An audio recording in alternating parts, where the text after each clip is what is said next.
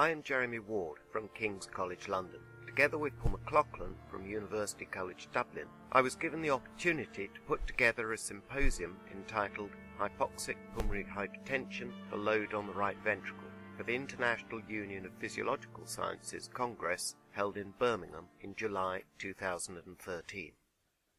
Hypoxia causes vasoconstriction of the vessels of the lung. This is known as hypoxic pulmonary vasoconstriction.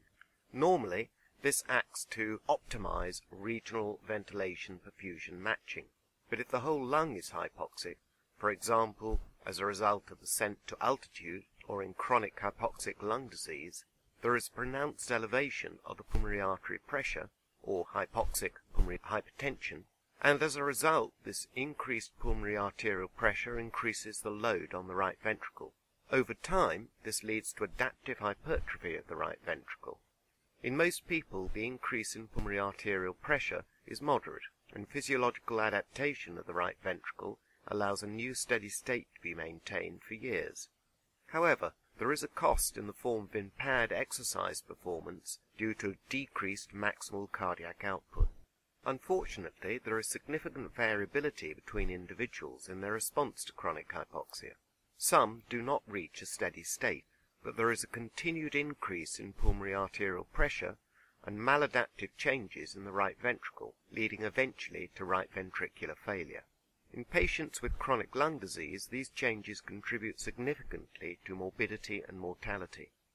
The mechanisms underlying hypoxic pulmonary hypertension and the consequent altered function of the right heart therefore continue to be the focus of intensive research, and over the last decade there have been substantial advances in our understanding. The contributors to this symposium have provided timely reviews as to the state of the art of this intriguing phenomenon. Drs. Wang and Chesler of the University of Madison, Wisconsin, in a comprehensive review of the whole area, have highlighted the moderate, adaptive and reversible nature of right ventricular and pulmonary vascular remodeling in hypoxic pulmonary hypertension. In particular, they point out the important contribution made of arterial stiffening to right ventricular load at rest and in exercise. They also discuss the fact that increased hematocrit in hypoxic pulmonary hypertension makes a larger contribution to right ventricular overload than previously thought.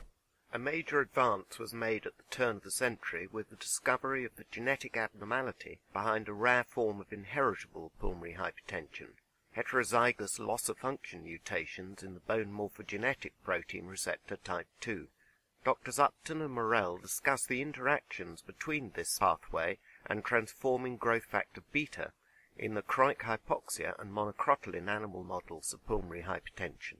Notably, both experimental models showed reduced expression of bone morphogenetic protein receptor type 2. However, increased transforming growth factor beta signaling and decreased bone morphogenic protein signaling were only observed in the monocrotaline model.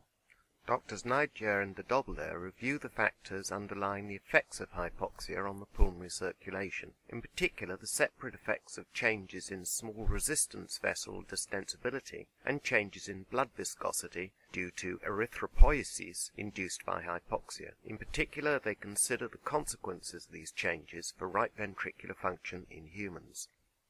Yvonne Dempsey and Mandy McLean from the University of Glasgow discussed the important influence of gender on pulmonary arterial hypertension.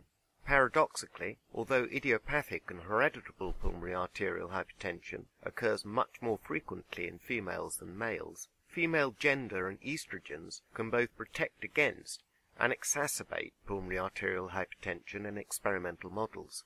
In this review, they explore the role of estrogen metabolism in pulmonary arterial hypertension and recent evidence that sex hormones may have a direct influence on the right ventricle and its function.